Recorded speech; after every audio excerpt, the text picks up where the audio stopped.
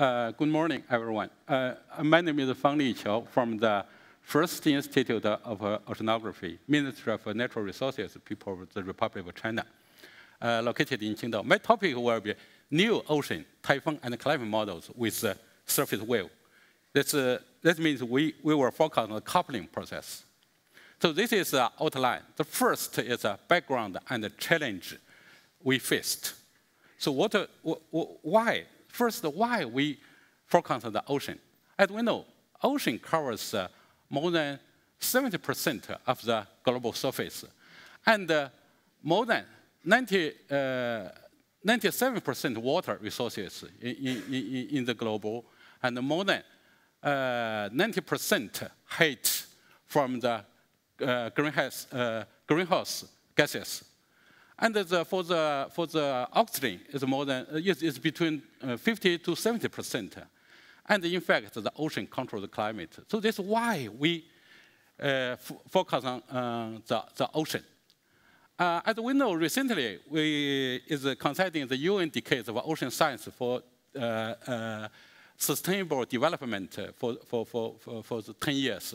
And for this decades, we're focused on mainly six parts: the clean ocean, predicted ocean, health ocean, safe ocean, productive ocean, transparent ocean. So today, I will share some ideas with you on the predicted ocean. So for the predicted ocean, the time scale is from days to centuries. The first is days forecast. For days forecast, which can be used for ship safety, for the typhoon and the hurricane and storm surge, and also for tourism. We enjoy the ocean along the coastline, and this is for seasonal prediction. As well, seasonal prediction is for the disaster prevention and the reduction, and also very important is for the flood and drought, which is key important for agriculture. Mostly we focus on the flood and the drought in the land. But in fact, it's controlled by the ocean. Okay? So, and the next is for climate change. As we know, the ocean controls the climate, not affect. I think it play a key role in the climate system, and also this climate change will also affect the fishing. So this is the background, and then we analyze the challenge we faced for ocean general circulation models. This challenge lasted for half century.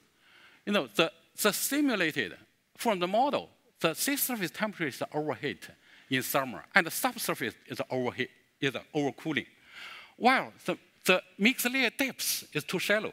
Here we show. So this is from observed mixed layer depth. As we know, mixed layer depth is so important for fishery, for climate change, and this is for model. So much difference. And for the typhoon this challenge lasts for several decades already. So this is the track. This for last 20 years. Okay, this is forecast error.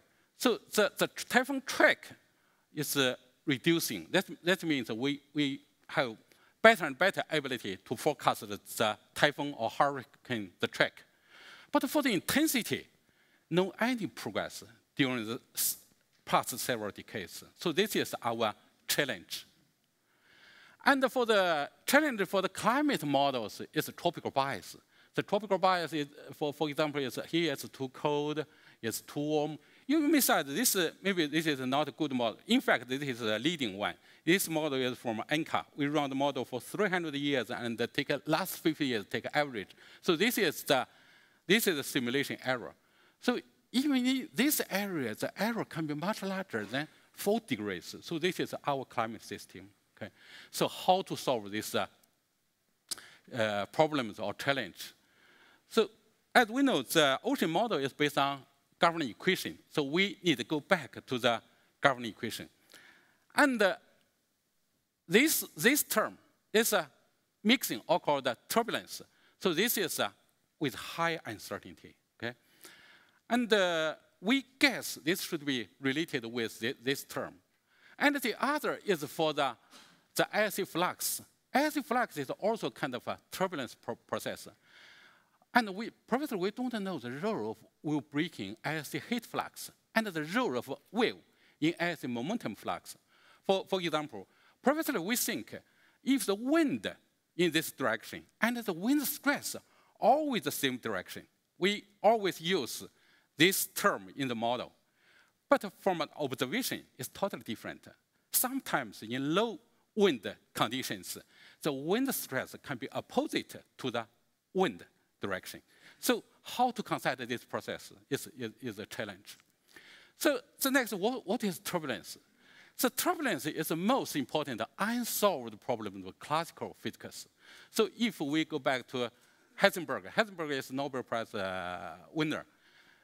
He said, why meet God? I'm going to ask him two questions. So why relativity and why turbulence? So I really believe he will have an answer for the first. Okay, so this is how difficult of this problem we faced.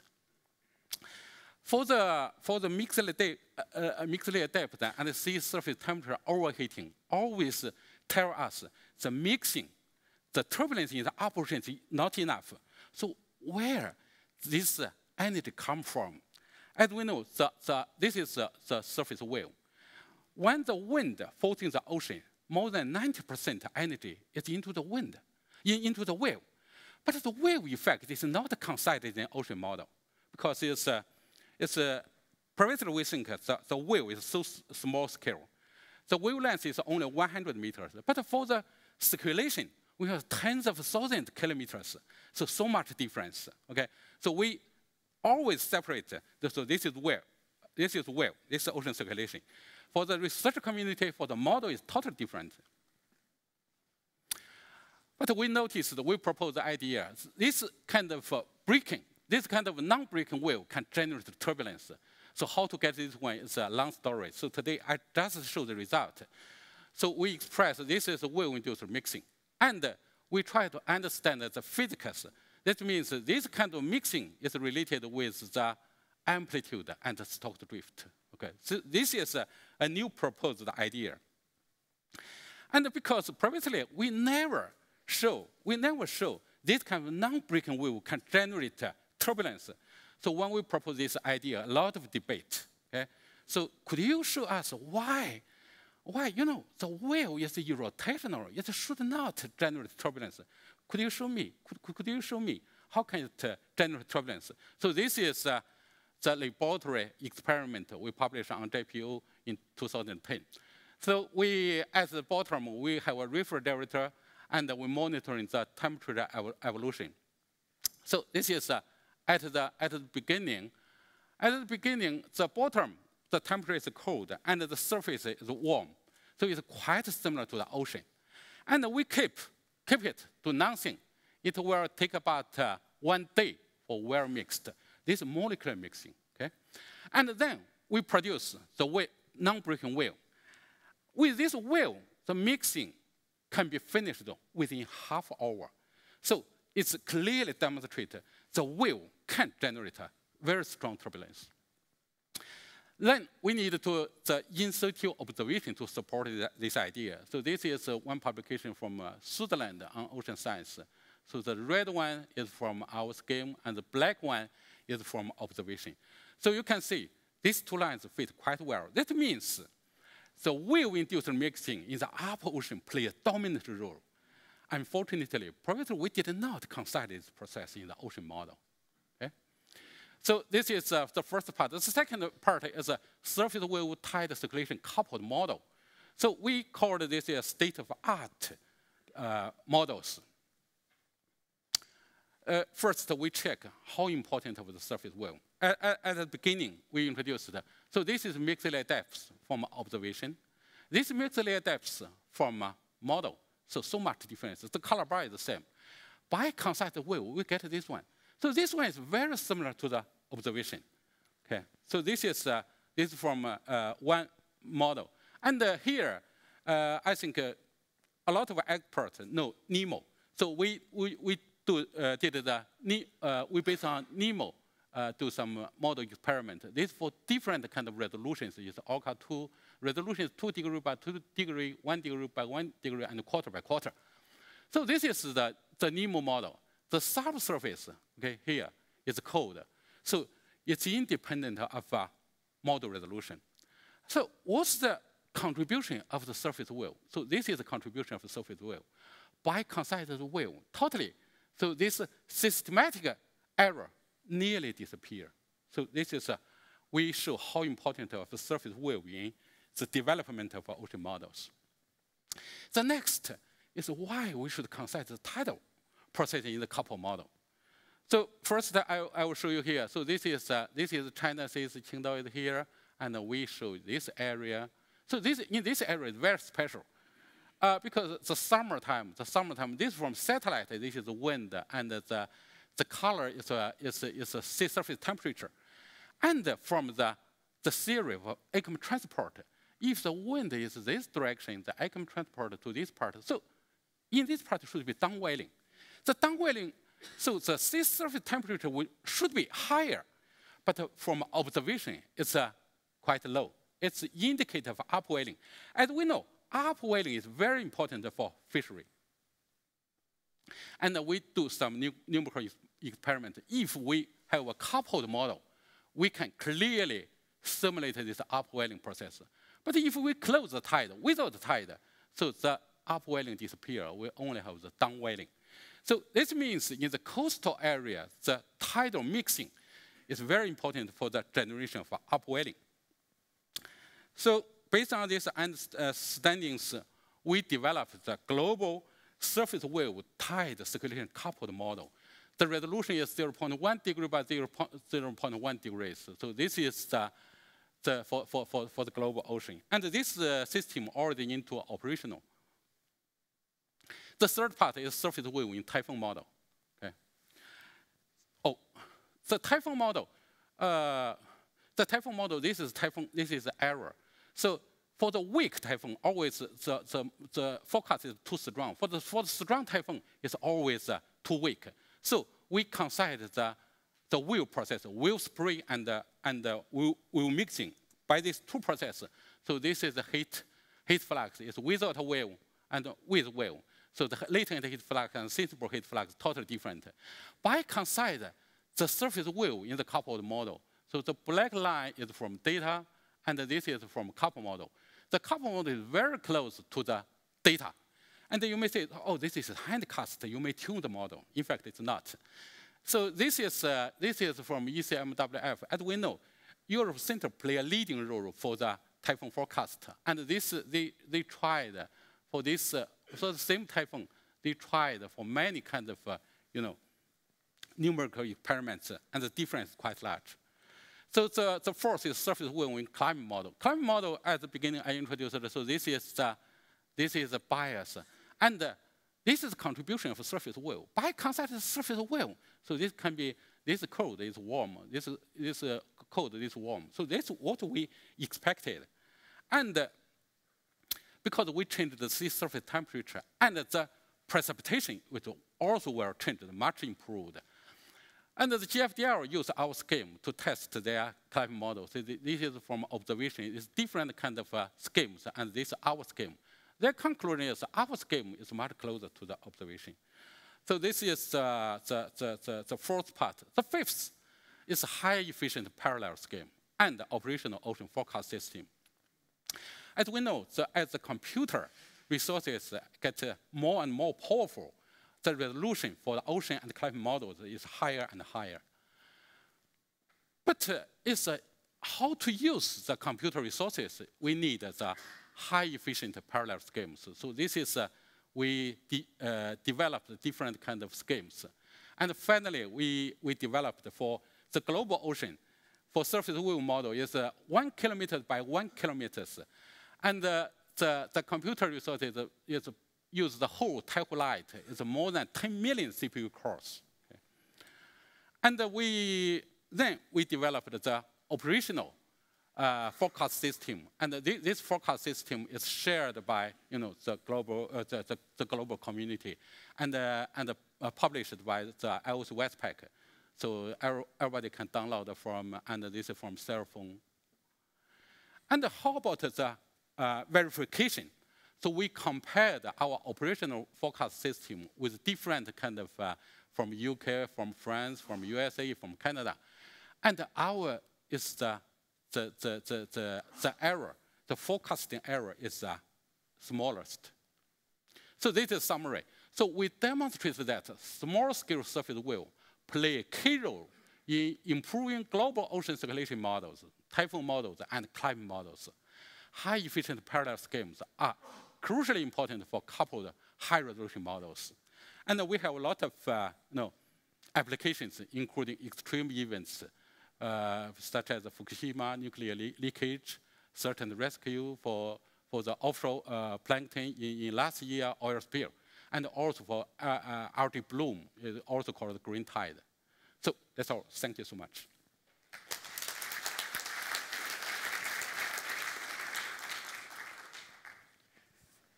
Thank you very much for a very nice presentation. Actually, for me as well, coming from dynamics, but from another domain, it's very nice to see the similarities and challenges in computation. You very well described. You described this across the domains of ocean, typhoon, and climate modeling. Motivated by this presentation, I would like to ask you what it is that you consider the state of the art in numerical ocean modeling. Okay. So for the state of art, we consider the coupling different kind of processes. Okay, we coupled the surface wave, tide, and circulation coupled together. So previously, as I introduced, so this is for different research groups, and for the operational forecast is totally different. Wave is wave, tide is tide, and circulation is circulation. And we proposed some ideas to couple these three processes. This couple is it's mainly based on the two processes. One is computer resources. Mm-hmm. As we know, if we coupled so many processes, the computation cost will be much higher, and we need the more computer resources. No, it's the computer is more and more, it's powerful. And the other is clearly understand the physical process. As we know, when you talk about coupling, it's maybe sometimes not real coupling. For example, for the wave breaking can generate turbulence. Mm-hmm. Okay, the wave breaking, if we consider this wave breaking process, it also can couple the wave and the circulation, but this process doesn't work. It's because the wave breaking can only affect a very shallow area. Mm-hmm. It can only affect in the order of wave amplitude. Wave amplitude is like 1 meter, 2 meters. But what we proposed is the non-breaking process. This process can affect much deeper. It's in the order of wavelength. As we know, wavelength is 100 meters. And 100 meters is very important for the ocean. So this is the difference. Yes. So it is a problem across scales, I guess. You have, I would say, based on your background, I have realized you have really more than 30 years of experience in the particular domain. And I wonder if you now think back in your work from the early stages until now, how would you describe the history of progress, let's say, in this domain, but also the developments in your works? How do you see this placed across these 30 years? Okay, so this have two parts. One is about the challenge we faced. The second is how to solve this challenge.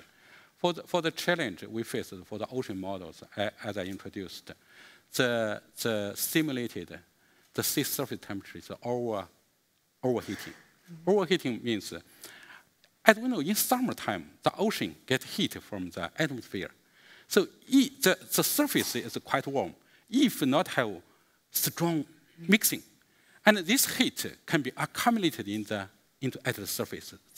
So the sea surface temperature is overheating. Mm-hmm. And the subsurface, because the lack of heat transport in the subsurface is too cold. If we have more mixing, and this problem can be resolved. So this is the challenge we faced. although it shows different part as sea surface temperature, subsurface temperature, and mixed layer, in fact, the key point is one, it's mixing. Okay. So for the history of the ocean circulation models, as we know, the first ocean circulation model is developed in JFDL, United States, in 1967. It's more than half a century ago. So from then on, we have, two parts to support the ocean model development. One is high resolution. Okay, more and more computer resources. The high resolution.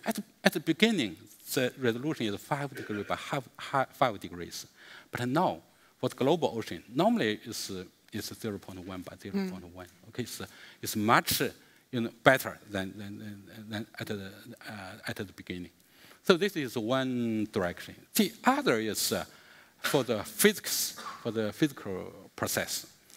So as we know, in the ocean model, the mixing term is the most important.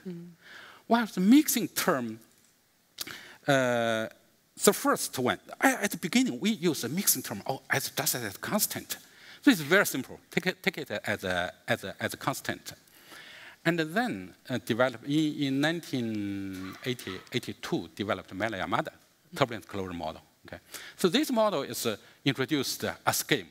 So everybody used this scheme and then in 1994, Birlach, also from Inca, United States, they proposed the KPP scheme. And all this, you can notice, so this progress is very slowly. Not so many publications. It's because, so this is really very hard problem. So recently, we considered the non-breaking wave process. And this process, in fact, we do some numerical experiment.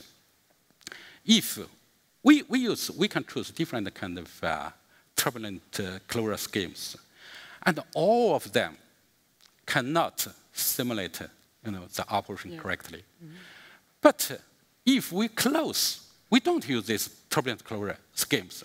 We only use the surface wave. So what's the response of the ocean circulation model? So we get a very nice result. That means, so the surface wave play a dominant role. So unfortunately, previously in the model, we did not consider this process. So if we consider this process, I think our model ability will be much, much improved.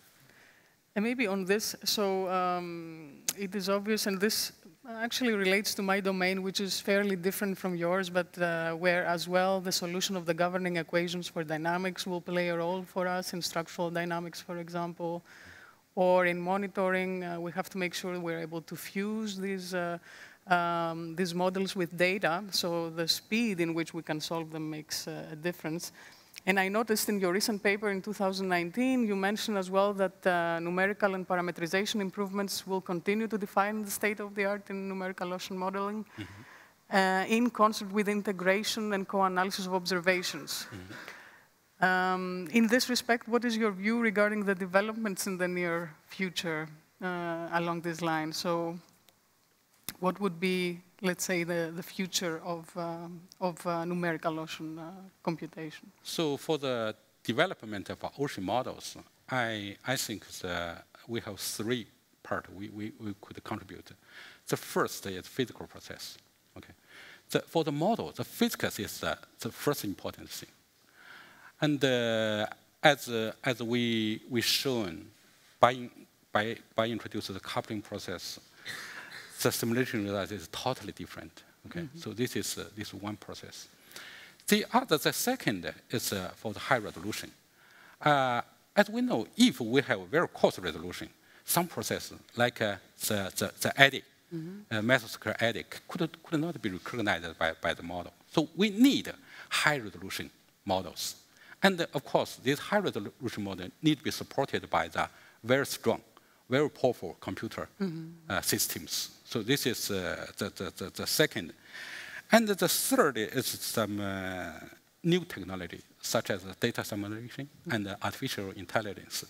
The data simulation, we can merge the, the observation with the model and get very good initial conditions. Yes, and for the artificial intelligence, we can, previously we use our experience, or maybe we try to find the difference from the model and the observation. But now, with the new technology, we can identify, the difference between model and the observation. Very quickly. This is a very good point. Actually, let me build on this. You mentioned that modeling can come with errors. This is true across fields. Sure. You even show in your presentation, you have discussed biases, the erroneous temperature model in the North Atlantic, often leading to propagations of errors in the resulting models. My question to you is, what do you deem as trends in model improvement? You already mentioned artificial intelligence, the potential to use observations and data. How can we decrease or how can we increase our confidence in what the model predictions are? Okay. So the confidence is we should reduce the uncertainty, right? Yes, exactly. For reduce the uncertainty, first we need some, some tools, such as Monte Carlo, such as the Bayesian analysis, to quantify the, the uncertainty. More important, it's how to reduce the uncertainty. So yesterday we have a very nice presentation for the climate model. For the climate model, if we run the model, the model is fixed. If we run on different platforms, different computers, the result is different. And even on the same computer, if very small perturbation on the initial conditions, such as maybe 1,000 degrees, like a temperature, very, very small disturbance, and the climate system gets a result is totally different. And even everything is fixed. We don't have any disturbance at the initial conditions. If we choose different CPU processors, sometimes if we have more, computer resources, we would like to have more CPU cores. And the difference with more and less CPU resources, the difference is quite obvious. So one of the solution is we make an ensemble. Ensemble means we run the same model for many times and take an average and identify some is out of scope and could not be considered, and take the average as our model result. So this is of course this is very high cost. This is a good point. We should not be presenting maybe these results, if they come with uncertainties, as deterministic, but rather in their full probabilistic, let's say, form. Since you discussed verification, which is basically how do we verify a model against maybe other available models, I wanted to ask if you could elaborate also on the topic of validation, which would be how can we actually compare the predictions of our models against observations and data, and where does this data usually come from in your case, let's say? To give you an example, in my case, data comes directly from sensors that we would attach on systems and where we monitor the dynamics. In your case, we're talking about a completely different scale, obviously. Right. So where do the observations come from? Okay. So the data for the ocean, one is from satellite. The satellite can have the global observation of the mainly sea surface, sea surface temperature, the wind, and this process. And the other is from the mooring system. We have some buoys in the ocean. This is high cost, and some data is from from the ship crews. And from ship crews, we can also get some data to validate our model. So the validate, as we know, validate model is very important because first I make a joke. It's as I'm a modeler, so they said so modeler always try to to be honest, but we our forecast is always, no, if not always, but often, is not correct. Okay. Or uncertain. Yeah. So model is model. Its reality is reality. It's totally different. So we need, to compare the data from different sensors with the model results, and try to, identify the bias. With this bias, then we try to improve our physical understanding, how to improve the model. So this is the purpose of validation in the ocean model. Exactly. In fact, for ocean model, it's not only the validation, but another process for data simulation is also very important. Data simulation is combine the observed data with the model as a control. Okay. So with some technique and the initial condition is much closer to the real. And then we, based on this, and then we do forecast for the future. Yes, in fact, we do something similar. We call it model updating, and this is the way in which we can fuse. Quite similar. Yeah. And I agree. This gives us models that are closer to reality, which is important for really modeling systems that are true to life. Now, maybe we can get we can touch upon one of the topics that have to do with the applications of these models. And what I have seen in your work is that you have been using these also to tackle extreme events. So you have work that has dealt with nuclear radiation spread following the Fukushima Nuclear Power catastrophe in 2011, and also the rescue of lives at sea after capsizing of boats in Phuket and so forth. Maybe you can elaborate a bit on these applications that have to do with extreme events and recovery, essentially. Okay. So very good. So can I use the projector? So because the time is not enough, so here I have several sliders. So this, as we know, in March of 2011, the Fukushima have a nuclear leakage, and after that, the government response is very quickly. For example, in China, it's happened in 11th, and on 13th, I'm on the way from Beijing back to Qingdao, and in the airport, I noticed, oh, this is forecast for 3 days. Okay, the 3 days forecast affect this area. So the next question is, as we know, in this area, the wind is from west to east. This is for 3 days. So how about 1 month? Okay. How about 1 year? So after I go back, I push our group to do this, forecast, this 3 days, 5 days, 10 days, and this is for the, 1 month. After 1 month, the whole, the North Hemisphere is affected by this accident. Of course, the concentration is very, very low. Okay. And we compare, this is some data. After 16 months, so this data is from Japan. They from surface to 800 meters along 165 degrees. This is from south to north, and this is the observation. And this is our model result. So if you compare, this is quite similar. That means our model, this is based on a couple model. So this model is have very good performance for the forecast of this area, and this is for the ocean. In the atmosphere, the process is very quickly. Within 1 month, it affects the whole North Hemisphere. But this is in the ocean.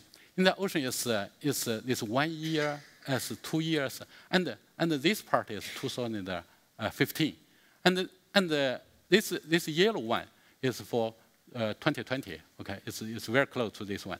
And for here, even we can have the, 2037, so many years later, okay. So this is propagate to this part and then come back. So very slowly this process. So this is this animation in the, for the surface concentration, and for the search and rescue. As we know, last year, this is Phuket Island, okay, Phuket Island. This when 2 ships capsized in this area. And we have cooperation with Thailand. And after the accident, the Thailand government sent a message to us to ask, so could you identify the search and rescue area? Because this is a location. So we should search here, or search here. Mm-hmm. So we made a forecast. So 1 day forecast, 2 day forecast, 3 forecast. And finally, the result is confirmed by the real observation. All the missing people is in this area. Mm-hmm. So this is one example. So I find 2 very important points here. The fact that the application of these methods really assists practically governments in recovery, and that one has to operate with different means to do short-term forecasting, something very fast, and then long-term on how this evolves in a greater scale. Right. On the other hand, there exist also events that are not necessarily are not extreme events, but they are harmful, for example, for the balance of our ecosystems. You have relevant work on the algae bloom, for example, which is I found is the rapid increase or accumulation in the population of algae in water systems. How can ocean models be applied in such a situation? Okay. It's for the management, okay. So we can still use the. Could you transfer to the? So this one, this one we can escape. So this is Qingdao. Qingdao is our city is located in this area, and in 2008, we will have Olympic regatta in Qingdao area, mm-hmm. And this is just before the Olympic game. Mm-hmm. So this is called Arctic bloom. Okay, it's very serious. So what we need to know where this Arctic bloom come from. So this, for example, this is for 2008. Okay, 2008 is Qingdao is here. So all this area will accumulate. This is under the effect of the surface wind and the sea surface current, so accumulated to the Qingdao. And 2 years later, this is 2010. 2010, even when in this area is very close to Qingdao, it's only 30 kilometers. So the local government is very nervous. Mm-hmm. They want to know, where this year the Arctic bloom will also seriously affect the Qingdao or not. Mm-hmm. So the government asked me to provide some prediction. And for that year, the prediction is yes, community in this area, and then turn direction. So where no much effect on the Qingdao city. Mm-hmm. So this is our conclusion. Yeah. So they said, are you serious? This is because we need many people, many boats to deal with this emergency. So are you sure? Because it is very short-term prediction, only several days. So I told them, so not so accurate, but the pattern is correct. Mm-hmm. Okay. We are sure that the majority of the Arctic bloom will not affect the Qingdao. So at last, we confirmed this result. Mm-hmm. Yeah. It's very, very interesting. Actually, I promised Tatiana I would open the questions for the audience, and we have less than 5 minutes left. So maybe if there are questions or one question from the audience that we could take. Yes? Maybe we can use a microphone if possible. Or maybe, yeah, great, if you have one. You sort of mentioned data assimilation and parsing, but obviously in order to do a good forecast, you need to have a very good initial condition, and it's absolutely crucial. And I was wondering what technique you use for the ocean data assimilation and how you make sure that basically the observations arrive timely in the ocean, because the observations on the ocean are not, not like in the atmosphere, basically. They are very sparse, they arrive maybe not very timely. Can you say something about that? Yeah, for the ocean forecast, the initial condition is very important. So we need to do some data assimilation. What we use is a common filter, ensemble common filter. So as we know, this ensemble means we need some members. At present, we select 10. If we select 20 members, that means the cost will be 20 times higher. So at present, we use 10 members, use ensemble filter. as data simulation scheme. I think we're now out of time, so I give you the floor again. Yeah, since we have another session to follow right after this, if you have more questions, you can try to communicate with Fangli or Eleni afterwards. So let's thank our interviewee and interviewer again. Thank you so much.